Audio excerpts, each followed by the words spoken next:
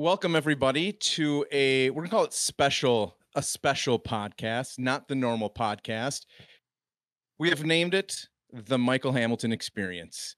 We're talking to two-time back-to-back calling winner Michael Hamilton this week on Outcast Haven podcast, starting now.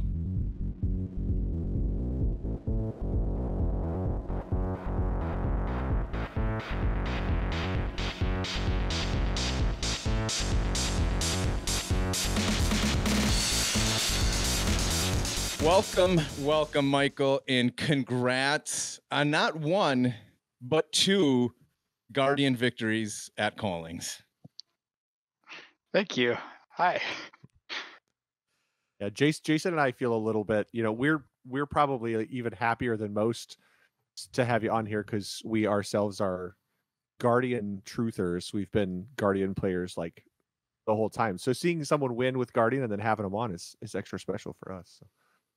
Oh yeah, and I hate Guardian, but you know what? He seems like a really great guy, so I'm here for it as well.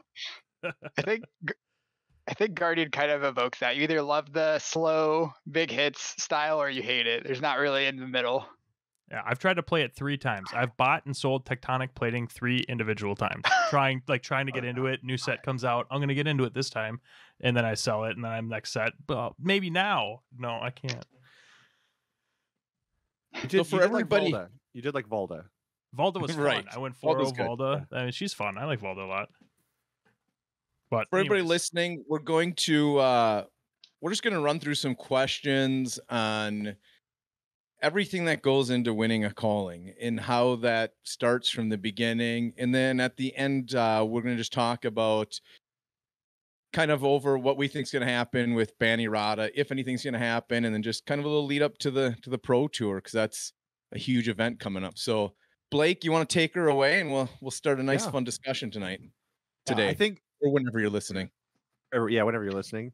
So I think one of the questions that is always interesting to me is like what your history in TCGs is. Like, are you a lifer? Are you someone who played your entire life? Is Fab your first game? If it is, you've very quickly ascended to the mountaintop of TCGs, and I would be wildly impressed.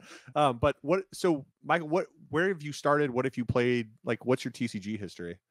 Yeah, so as a kid, I played Pokemon and Yu-Gi-Oh! Very casually. Didn't even play with the correct rules most of the time, but I've been playing card games basically my whole life. Late in high school and my early college years, I started learning Magic the Gathering, and first I played it with just some friends, and I started going to local Friday Night Magics, and then I started playing that more competitively. I did pretty well for myself in competitive level Magic events before COVID started, and all the events kind of shut down. And I still played a little digitally, but it wasn't the same not going to events. And then I found Flesh and Blood around a little before Aria pre-release. Oh wow! So I haven't been playing for that long. Yeah. You just got into it. It was what, 5 months ago? More than 5 months ago. I don't even know. I believe August, September was because Vegas was the release. That was September for Aria. So it's been, but still relatively recent. Yeah, that's so. It's probably July or August when I started. I don't know the exact date. Going from what was it? Was it a hard adjustment going from like Magic? Because we have seen a lot of Magic players come over. What was the adjustment like for that coming over to Fab? The games are very, very different, which means that like a lot of skills don't transfer over. But I haven't played for a lot of time in terms of like months and years, but I spent a lot of hours actually playing the game, learning the systems, and getting used to Flesh and Blood, I guess. Jason said that you were on testing. You're like, hey, I'll be on in a little bit, but I'm getting some testing in. It's like, ooh, yeah, I'd like to hear about that. What spice is he cooking up? I was actually playing some Old Hyman Blitz, playing some Earthlore Bounty, trying to make it work. Nice. Oh, there you go. We like that kind of spice. Yeah. So going into I guess a little bit of like some downtime. I don't know. What's your pre Pro Tour prep looking like? Is it, are you taking a little break, just like enjoying Blitz, having fun with it, or are you like already in the grind for testing? I wouldn't say I'm in the grind. I'm still playing a little bit and thinking about the game a lot.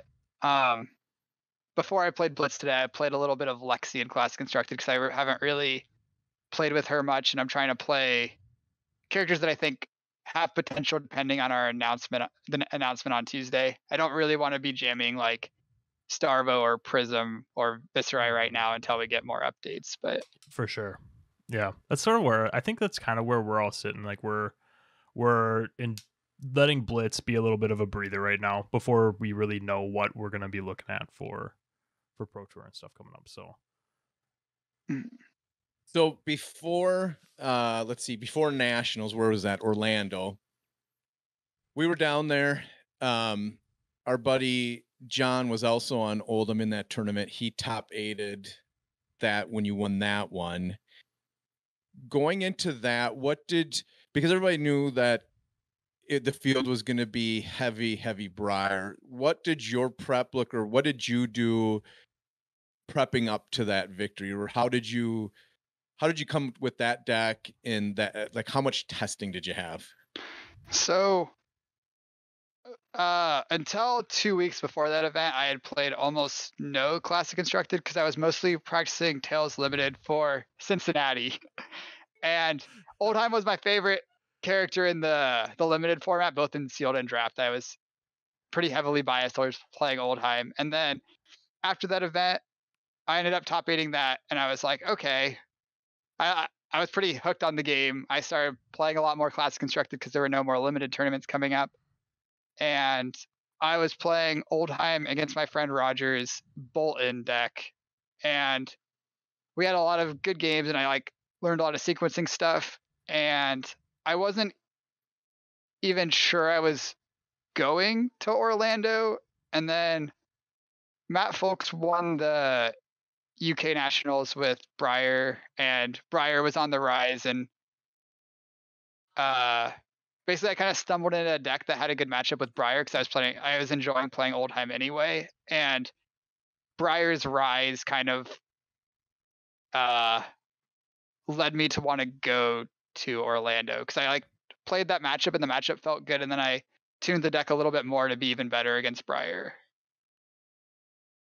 In that lead up, did you practice much into Prism? Because we did Bravo Shield for the Briar, and it worked phenomenally well into Briar, but it's a bad Prism matchup. I mean, the Guardian traditionally has that. Did you find that issue with Oldham, or were you trying to avoid them, or did you have a pretty good game plan into Prism? I was really hoping the Briars would take care of the Prisms for me because yeah, they did. I did not. I played the matchup a couple times, got smashed. I'm like, this matchup's awful. Hopefully I dodge it. And I honestly didn't have time to even figure out a solid plan for the Prism matchup. I was just on the dodge it and hope. That feels Jason, like Jason was 2. Jason was 2, and he ended up playing 4. 3. I got 3 Prisms. no. Swiss. It was ridiculous. At Nationals, 3 Prisms. It's just my life. I find Prisms everywhere. At the last ProQuest we were at, I built New Bravo specifically to beat New Bravo. So heavy staunch, heavy turn timber, all that good stuff. And I faced 3 Prisms. So I took away the stuff that beated Prisms, and just couldn't get through them. I'm a Prism magnet. Yeah. Yeah, he always finds them. It's funny how that's kind of been the case for Bravo, is like going into these big tournaments, like Guardians have traditionally had the attitude where it's like, okay, if we're in a faster format where there's a deck that has a good Prism matchup, hopefully if I just don't hit one round 1 or 2, by round 3 they'll all be like 1-1 or 0-2, and I just won't see them the rest of the day if I can beat a couple, because that was like the chain. The same thing with Chain in Vegas was the same idea, was like Chain beats Prism, I lose to Prism, hopefully I see Chains and I don't see Prisms, and then I just dodge them for the first 3 or 4 rounds and I let Chain kind of beat them up. The same thing with Briar. Yeah. Do you have with your testing? Do you have an extensive group of people, or do you have multiple people you test with right now regularly? My best friend Roger got me into the game, and he's like my main testing partner. We probably went through a case of playing Aria Sealed to practice for Cincinnati, and I've played most of my class constructed games with him. And then there's a lot of good people in Indianapolis that I also played with a bunch leading up to both. Well, not as much Orlando, but I played with a few indie people leading into the Indianapolis calling. Nice. Are you from Indy? Yeah, I'm a local to Indy, so it was nice having a tournament 20 minutes from my house. That's amazing. Geez, that's really nice. That'd be You guys nice. remember That'd that? be nice. Remember when we had that? Yeah. That was How great. many? That one. So leading up into that, how many hours or how many days a week do you practice going into a calling style event? Leading up to it, I played probably a couple hours most days of the week until like the week before, and then the week before I played like probably around 3 hours a day every day Okay. for that week leading up into it. I was like, his answer's about to make me really sad. He's gonna be like, I tried to get a game or two in a week. Like, I'm just gonna be like, oh my god, I'm so bad at this game. And then the Friday before, I jammed like the entire day. The Friday Yeah. before the calling.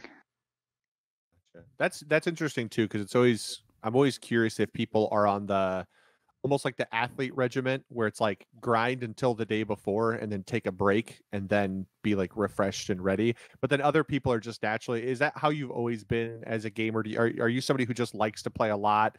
You don't find, because I know some people are really mental fatigue weary, like they're very concerned about that. Like playing a guardian like Oldhim and then playing even like Starvo, like the more control-y style, like those are very mentally taxing decks. Like how do you feel throughout your tournament run so far? How is that worn on you, or do you feel pretty good about that part of the game? I guess my history of Magic, I like playing control decks in Magic tournaments, and Magic tournaments were sometimes like 9 rounds in a day, and then they were best 2 out of 3, so you had to play a lot of games. Mm-hmm. I guess it kind of helped me build up the endurance to play so long and so intensely. Nice. So you've always been, because that was something I was curious about too. Like, is your history in TCGs, like with Magic, you found yourself always being a control player? Was that why you kind of naturally seemed like you transitioned into the Guardians well? Is because you like that style of game plan where you're able to have a little more agency with your game process and plan? Yeah, definitely. I like the games that go longer because you have like more decision points, and theoretically, if you have more decision points, that means you have more opportunities to leverage play skill. I'm not sure that's always the case. A lot of turns kind of play themselves, but your opponent could make a mistake. Yeah. Feasibly, somebody can make a minor mistake that may or may not cost him the whole game, allegedly. Yeah, theoretically. Shuffling Theoretically. equipment Yeah. into your deck, all kinds of stuff you could do. Jason's got a history of just doing one stupid thing a game and just punting. Well, I was more talking about something else there. I was hinting at something else. Maybe something Dane in indie missed that happened, but yeah, Yeah, Dane missed it. Oh, that was Leave it- way over my head. I thought you were making fun of yourself. Sorry. I thought you were Leave it to a Prism player to just miss a Yeah, trigger. I missed that. Something didn't tick with you. Something didn't tick with you. Oh, I'm so happy I I'm will a moron say right this. now. I'm in such a good mood for being an idiot because that opened such a good door. All right. So I will say this. Watching a lot of the games from India, I watched a ton. You were the calmest player I've ever seen play, where you don't show the crazy emotion, the people rocking, the heads down, they're shaking their hat, they're going crazy. You just sat there the whole time. I'm like, wow, I think that's what makes a good player. So we couldn't hear you. Do you talk to your opponent at all? Do you like mildly talk in their head, do anything fun like that? Yeah, I try to carry a conversation while we're like shuffling and getting ready, and then like during the game, I'm usually pretty verbal about announcing my triggers and try to clearly say what's happening. in the No side, finals. any side banter while you're doing that?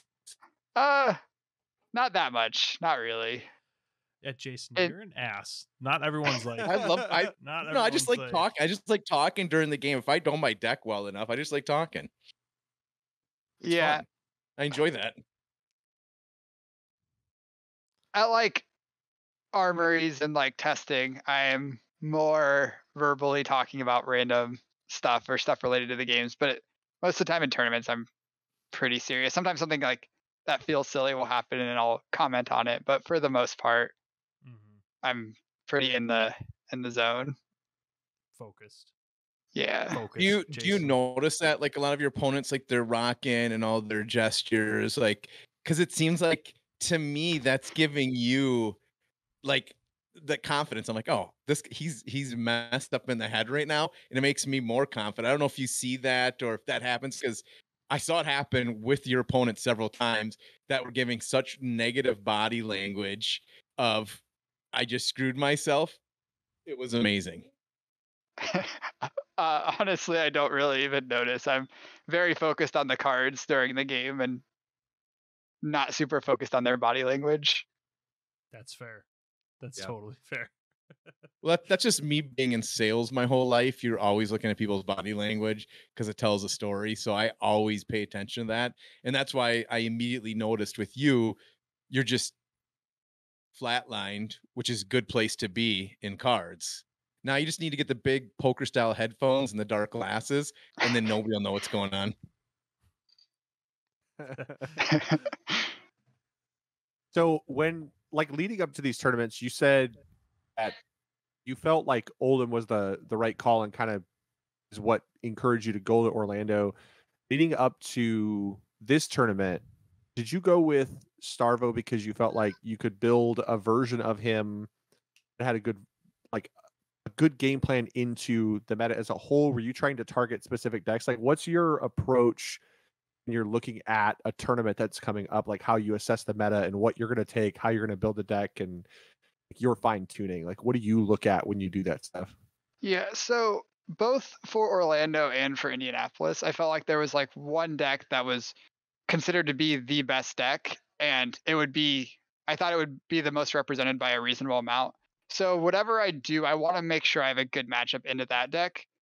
And then once I've guaranteed or felt like I've had a good have a good matchup into that deck, I'll do whatever I can to like increase my chances against the other decks, but not at the cost of what's going to be the most popular.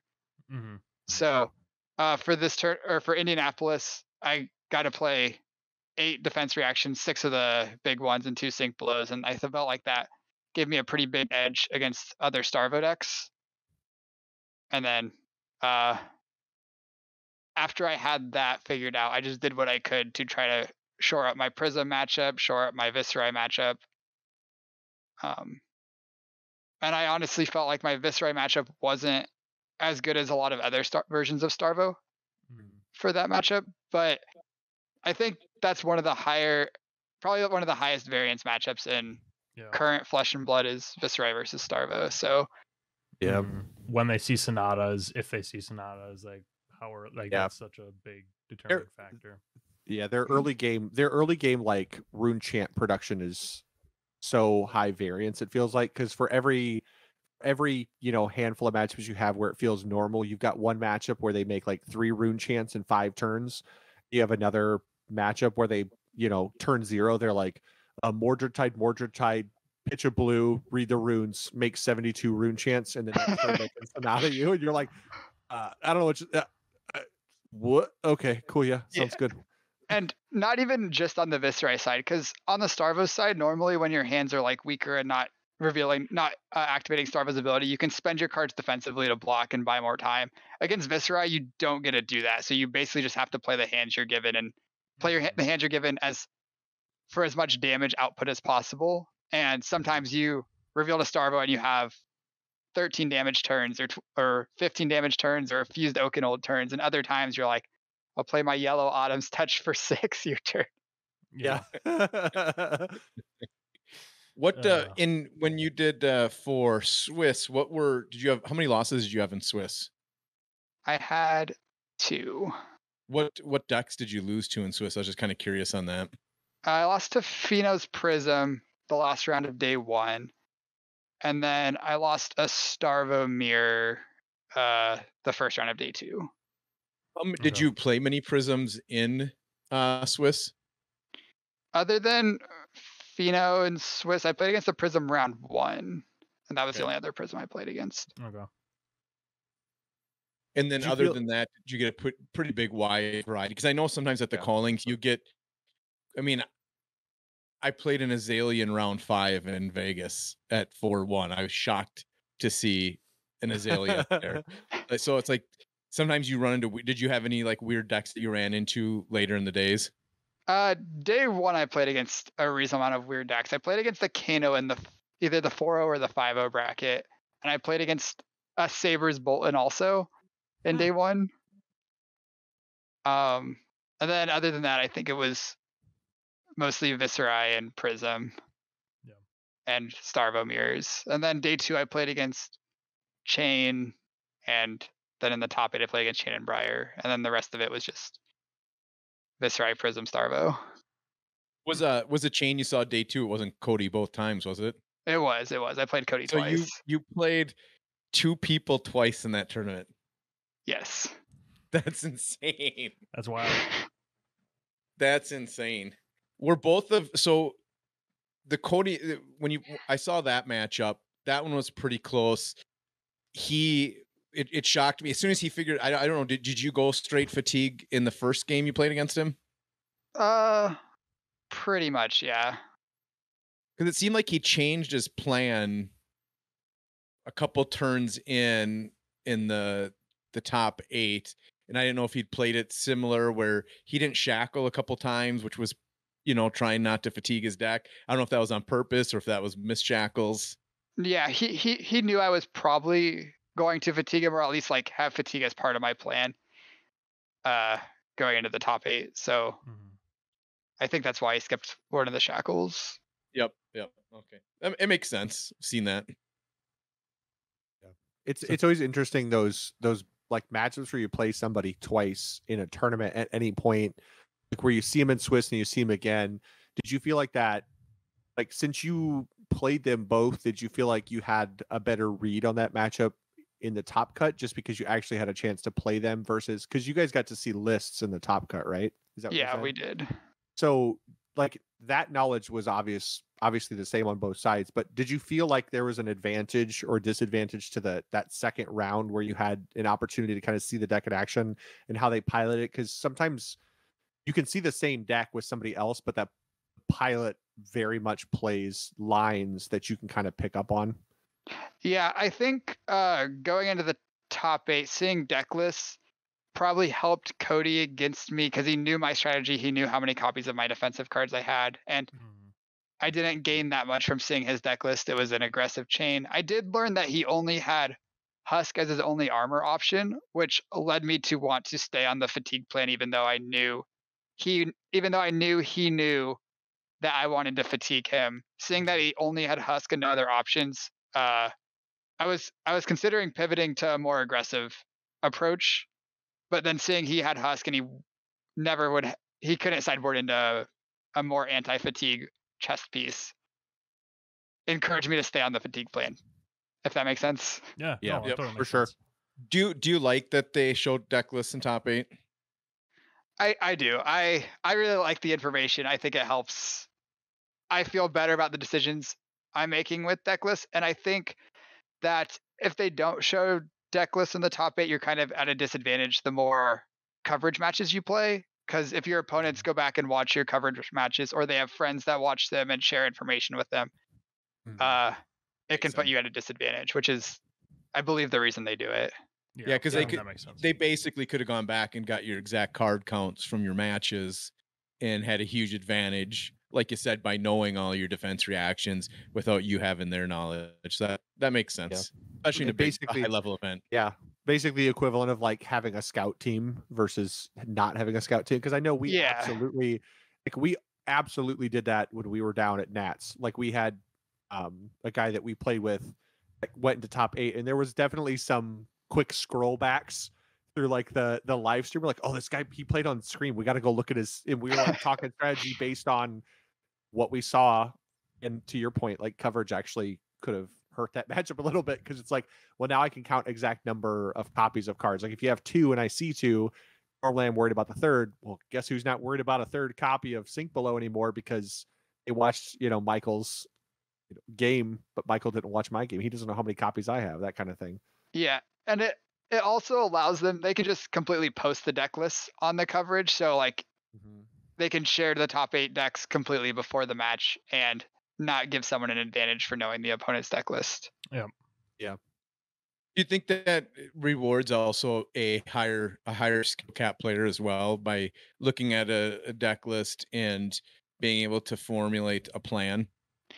I think it does raise the skill cap, but I don't think it's necessarily for the best to do it because it discourages showing up with like rogue decks. So like if you sit across from your opponent and they're playing Lexi, and the main way people play Lexi is like this ice mid-range Lexi deck, and then they actually are on like a lightning Lexi and you don't get to see their deck list, they get an advantage for bringing a unique deck that they kind of like brewed up. And I think that's good for the game to do that. But at the same time, I think once you get to top 8, they're probably going to know what kind of Lexi deck you're on anyway. As soon as someone sees that the only weapon you brought was Death Dealer or something, they're like, oh, okay, well, I know what this deck's doing. Like, that makes sense. That's a good point, actually. I didn't think about that. Yeah. So talking about being in Indianapolis, like, how's your local scene? Like, is it pretty exploded? Like, is it gotten big? Are you playing every night of the week? They got stuff going on, or is it still kind of growing, or where are you at with that? I like hearing how like these top players, how their local scene is doing, like how, if they're really involved or if they just kind of like play online and then go to tournaments, or what the deal is. Yeah. Our local scene here is solid. There's like probably like 15 to 20 people that play weekly here. We have a store that runs events on Mondays, a store that runs events on Fridays, but we don't really have anything the rest of the week. The players that do play pretty actively though, they care a lot. They're playing a lot. They're often down to play games online, even on those days that we don't meet up. And everyone's just trying to get better. And it really helps to be in like such an active community, even if it's a smaller one. Oh, that's awesome. Yeah.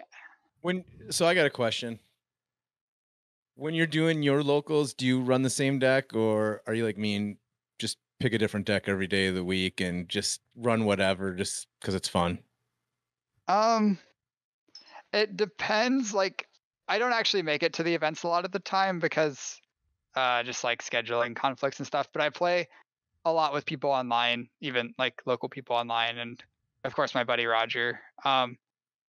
Depending on what we're doing, if we're like practicing for a big event or a big event's coming up soon, I'll play like usually the decks I'm considering playing.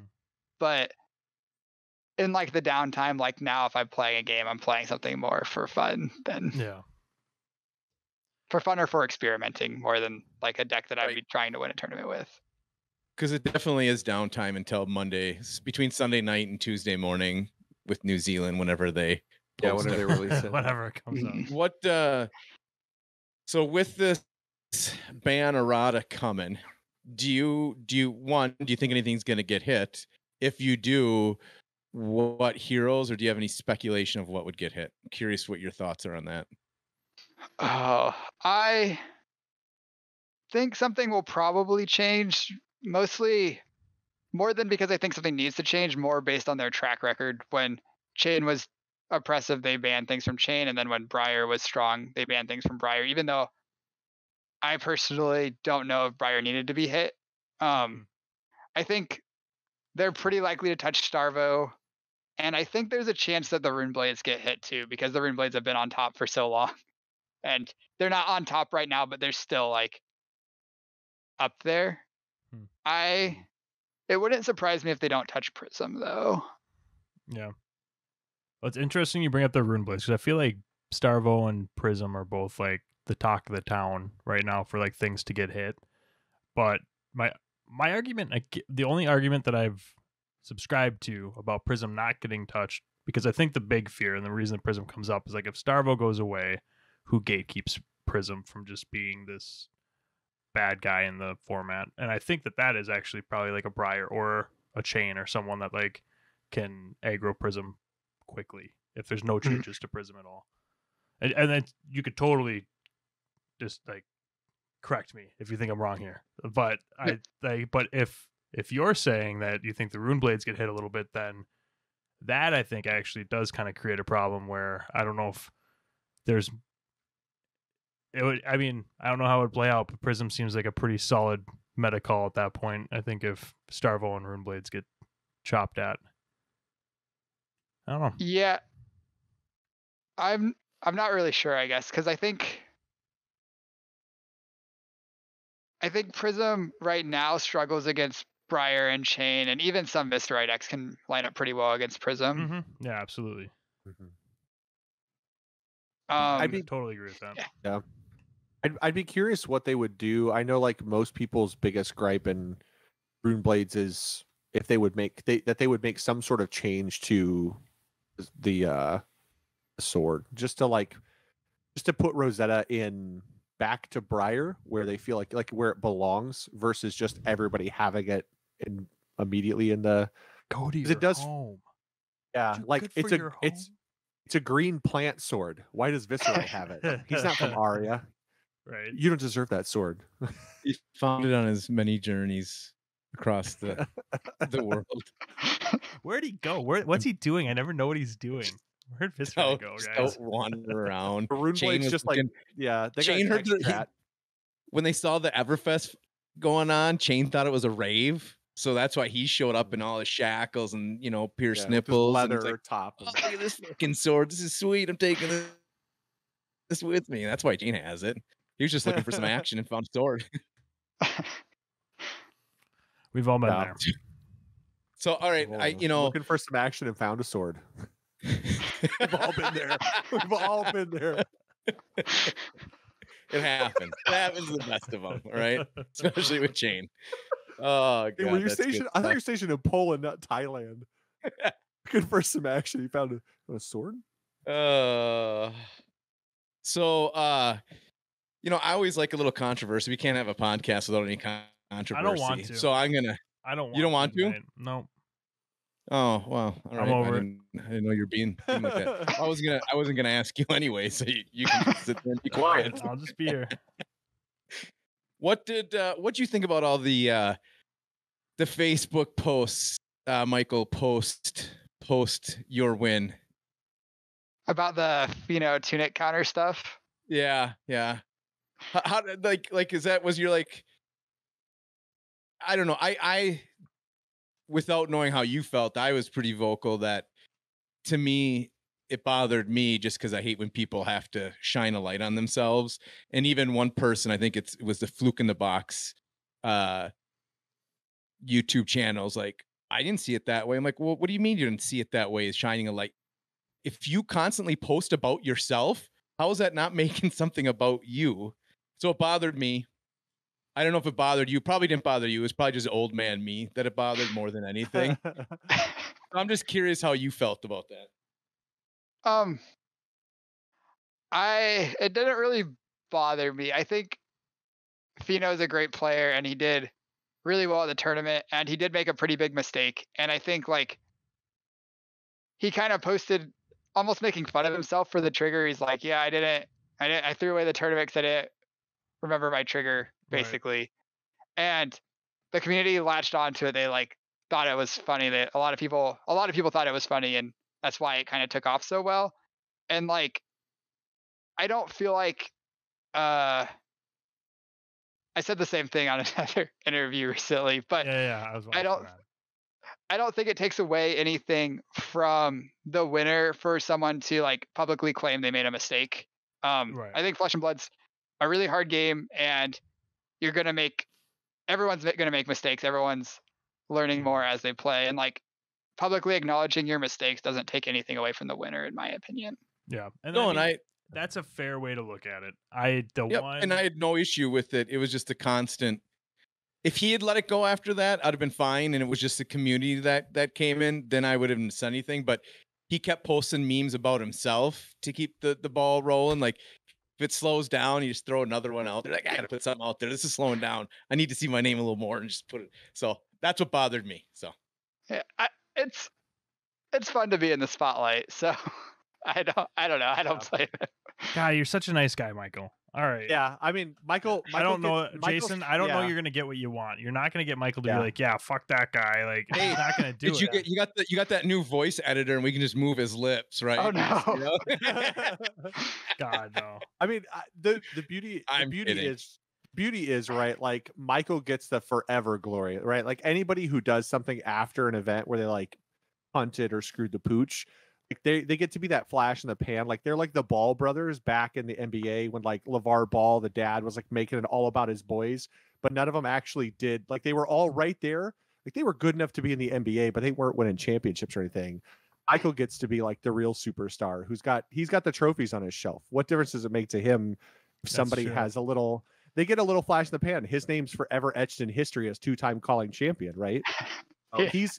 He now gets to be right there, right? Now, like Matt Rogers is looking over his shoulder, like, oh no, I was the first 2-time calling champion. Michael could be the first 3-time calling champion. Like Matt Rogers You're has he's someone playing in the that's Pro here Tour. now. So what happens? Can we, if you win the Pro Tour, can we just call it a three-peat, even though it's not the calling?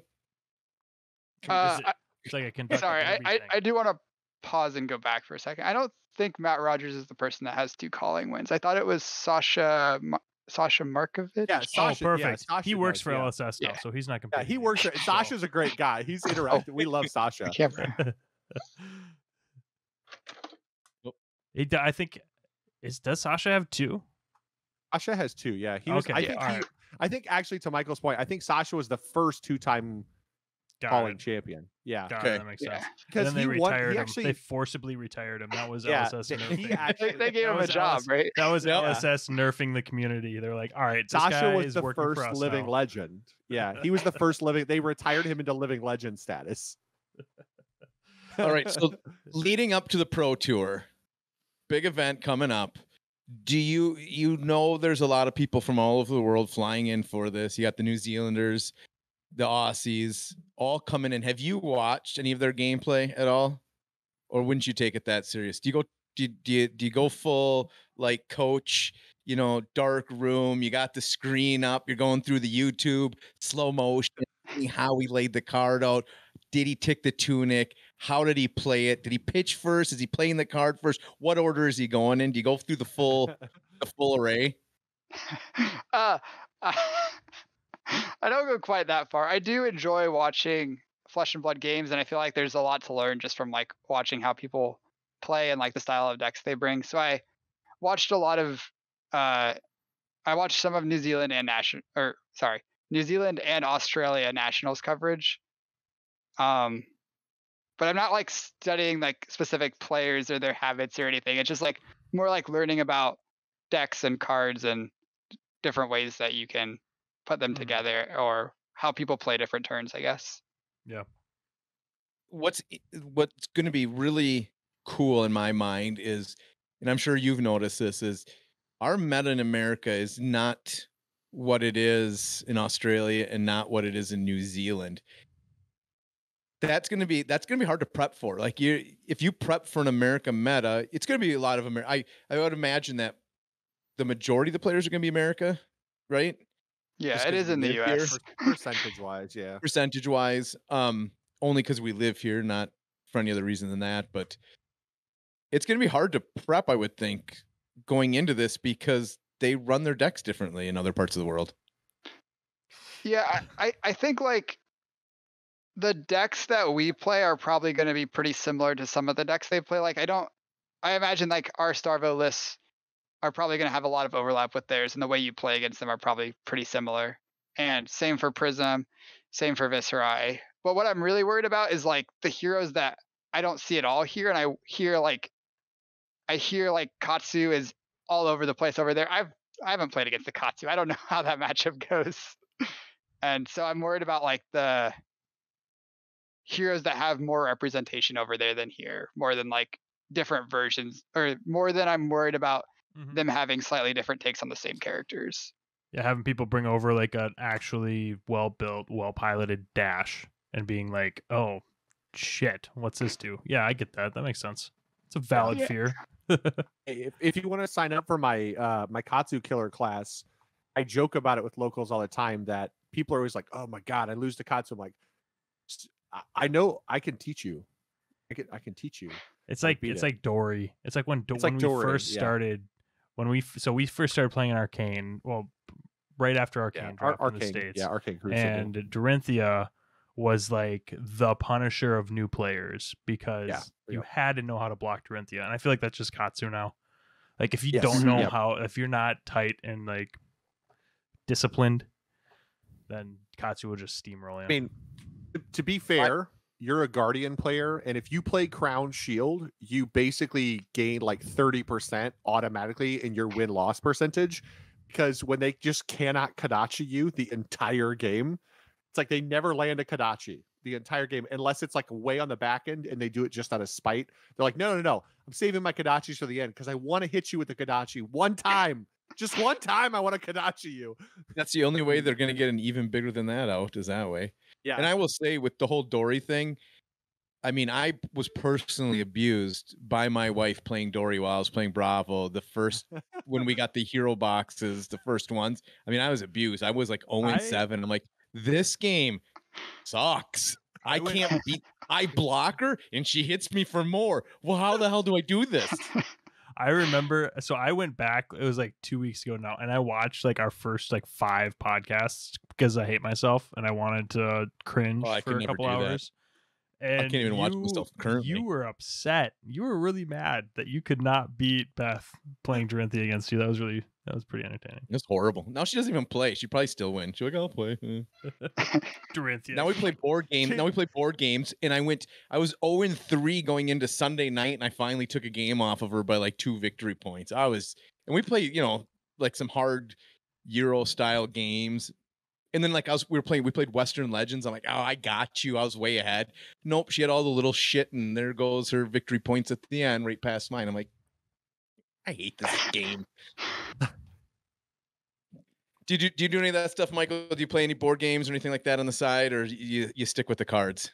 No, I play board games. I'm definitely a gamer through and through. I recently picked up Wingspan. Oh, Yep, we have that. Such a good game. Such a good game. Did you get the expansion? I haven't played the expansion. I have not. Okay. Core I just got game the is base great. version. Yeah, core game is great. Yeah, that's a fun game. We got that one. Yeah, love that game. Yeah, I think it kind of goes hand in hand once you get into board games, card games. They all kind of, your mind has to function in the same way. I mean, we play Blood Bowl, a little bit of Crisis Protocol, but Blood Bowl is fun because you just roll dice and it doesn't matter, and you lose and you don't care because you have to kick somebody in the face. So you randomly lose half your team in some bullshit matchup. And you're like, oh, okay. Didn't happen. It's fine. Don't be like Blake though and play games with like your 9 and 9-year-old. How old is Zeph now? He's 9. 9. You're 9-year-old, and you start counting like the common deck in the middle of the board. Like, well, I know how many of these are in there, so I need to figure out what my chances are of drawing us counting cards and Ticket to Ride. my family's like, why are you doing this? I'm like, because there's 12 of every color. Like, I need to figure out if it makes more sense to draw blind or if I should try a different color. And they're like, hi, did you just not have fun? I'm like, I'm having fun because I'm winning. That sometimes maximizing your chances of winning the game is like, I think that's the most fun way to play games a lot of the time. Yeah, so, right. Absolutely. It's just and when you figure out that you're like, hey, if I can count the deck and figure out if it's statistically worth it to draw off the top versus like picking up these yellows instead when I was planning on going for oranges or whatever, that's cool. That's like it's fun to think of that stuff. And then you feel smart when like you're like, yeah, I figured it out. I shouldn't take the oranges. And then you draw 2 off the board and no oranges slip over and you're like, then you just it feels nice. Then you spike your bag of train cars at your 9-year-old when you stomp his shit in. Just like, gotcha, bitch. Like, hey, making him a stronger person. Okay, he's gonna grow up a stronger man. I don't let Mason win anything for free. Nothing for free. You got to earn it. Now I just don't play him in sports anymore because He works out every morning at 5:30, and I just don't play him in sports. So I've never really lost to him in much because I just don't play him anymore now. Just stop playing him. No one to stop. No one Retired to stop. Yeah, after yeah, the you know when to stop. championship. Yep. It's a backache. I got a cramp. What when you flying into to Jersey, you gonna go do some sightseeing, go over to the island pre-pro tour? No, I'm just flying down Thursday morning to check in on Thursday and then probably play a little bit, get some rest.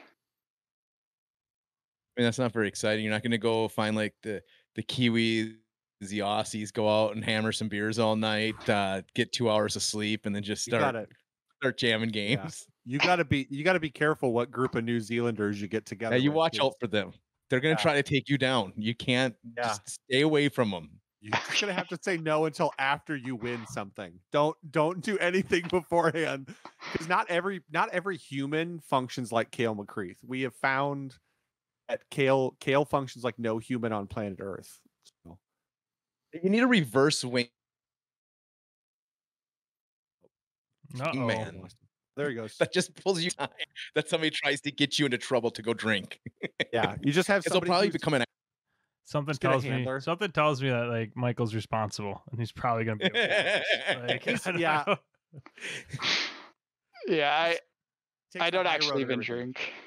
Oh, see, there you go. That makes well, sense. then you definitely That's shouldn't what we've drink. been doing wrong, guys. Jesus. Definitely don't drink with Kale McCreath. Then don't start there. Your Not first only time. will you be late, you will die. Oh no. God, that's gonna be so much fun. I'm really excited. Yeah, we'll have to meet up. I'm gonna be there probably Thursday afternoon. Come by, say hi, check out the place. I'm pumped just to be there. I did not get a pro tour invite because I'm not a pro. I'm just an amateur, so I'll just play in the calling. Yep. So I'm doing. There's no shame in playing in the calling side event at a big tournament. Yeah, the side event. I'm gonna just the calling. Yeah. I mean, whoever wins it, I'm sure Dylan is just gonna say it was Soft calling. It's a soft it was a call. what? It was a soft calling. Soft calling. Yeah. all the good players were in the pro tour. You won a soft calling. Like Yeah. That's what people said about Orlando, so that I just had to. Yep. Wait, that was said? Maybe I don't know. Well, because I mean, a feel- lot of people that were in nationals dropped out and played in the calling. I mean, there was still what 400 people. Yeah. Well, I mean, it included what Matt Rogers. Yeah, and Matt Ryan Rogers was in Patrick, it. That's pretty Hayden soft. Dale. Yeah. Yeah. It was Yeah. pretty soft. It's pretty soft. I know. Anytime you get to a number like that, a 400, there is so many good card players in the world. It just becomes hard and inevitable that as you're piling up wins, you're going to be playing very good card players. Yeah. No matter who's in another room playing. I've said this before. It's like the movie The Tooth Fairy. Have you ever seen the movie The Tooth Fairy with The Rock? Jason, Michael? none of us have seen I that. haven't. You gotta I stop bringing haven't. that No, up. there's always a kid in another town that's working a little bit harder, grinding a couple more games every day, watching a couple more videos of their opponents every day. And they're just going to come down and they're going to take you out in the knees. Everybody, you got to watch The Tooth Fairy. I mean, seriously, the movie's been out for like 20 years. Watch The Tooth Fairy. It's true. It's a hockey movie. So I am curious, Michael, like going forward with Fab, like we've got another full set and then a supplementary set. Is there something like you're excited about seeing this year potentially? I'm just Something really you'd like to see? I'm really excited to get another draftable set. I loved Aria, and I played a ton of Aria Limited. I'm really looking forward to the next limited set though, because it's been a while and it's still a ways out before we get it. So I'm really looking forward to that. Yeah. Blake loved draft for Arya. I'm looking forward to it too, to redeem myself, because I was a very good draft player until Aria, and then apparently I opened packs of Aria and my brain just short circuits, and I have a minor stroke because I cannot win Aria draft. It's my kryptonite, man. My absolute kryptonite. Oh, I thought it was fucking awesome. I love draft. I love drafting this game. It's so much fun. And Jason I love Jason drafting turned too. his ship around. Jason was drafting good. Jason was drafting like shit for Monarch. You remember that? You don't think you won a single draft? Horrible. Horrible. Terrible. And then just I did great swapped with through Blake. Monarch. Oh Yeah. no, that means that next set I'm gonna suck. Yeah, it's That means Dane's it's turn. gonna. Let's go. It's a team Psych. rotation. I'm curious if on this next set, if they're gonna go 4-3, stay at the 3 heroes, or go back to 4. That's See, they're gonna usurp expectations every set. I'm 2 telling would you. be the worst thing ever. Do you know We're how gonna go horrible the that? other way. Who'd you get? 5. Oh, so I only have to figure out half the card pool. No, that's trash. Put 7 heroes.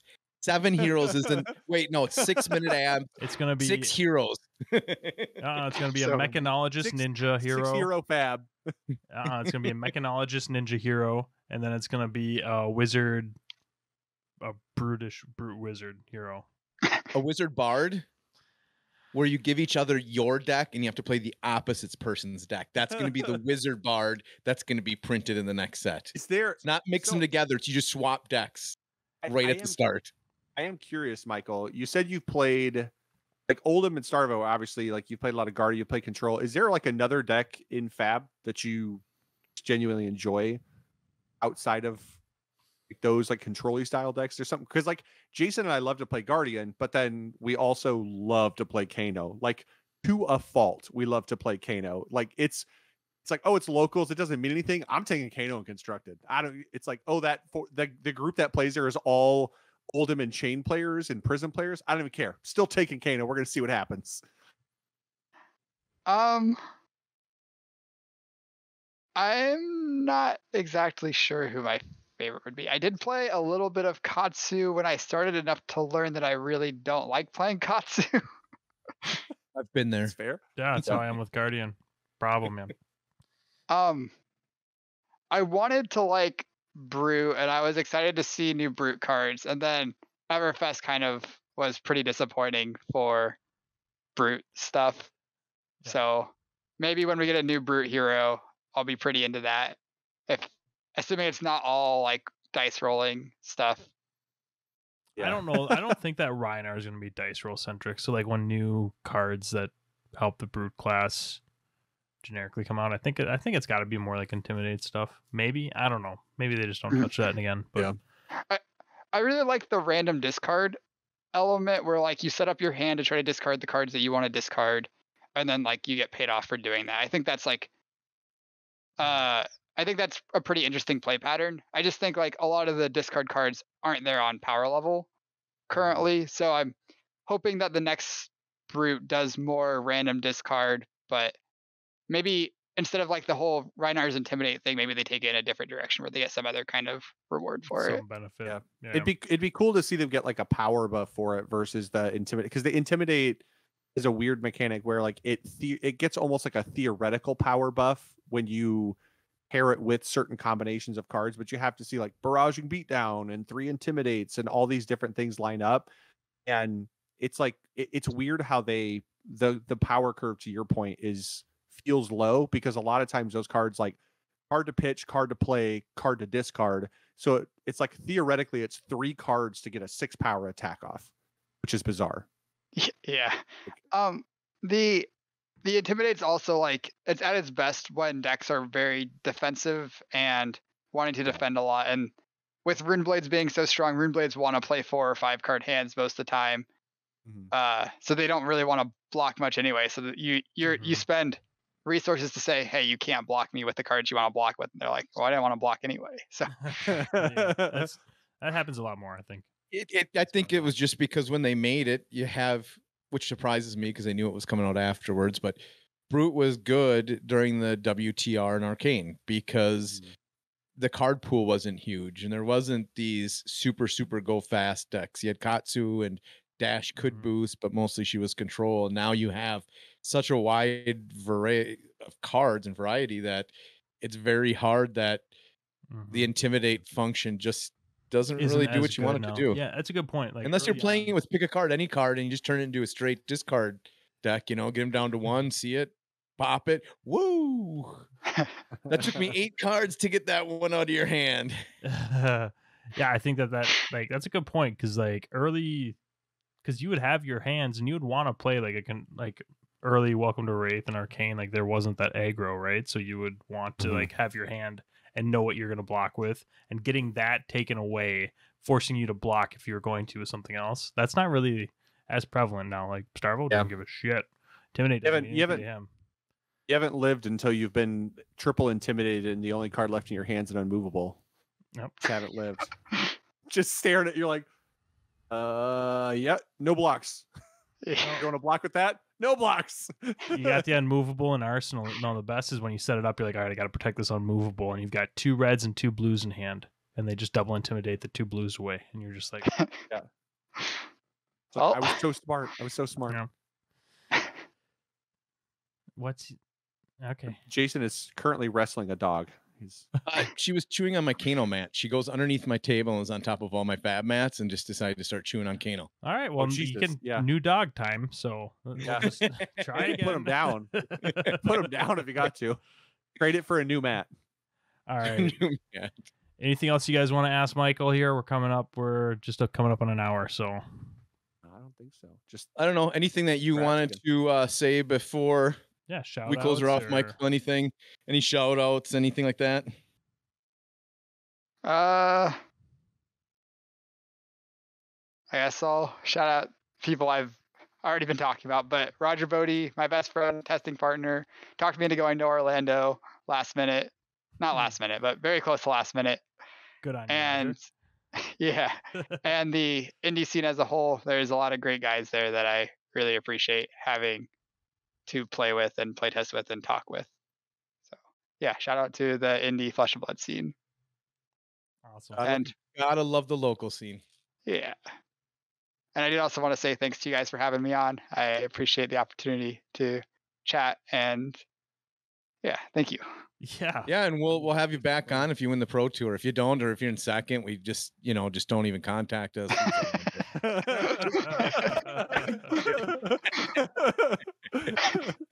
All right, well, I'll try. No promises though. Oh my god.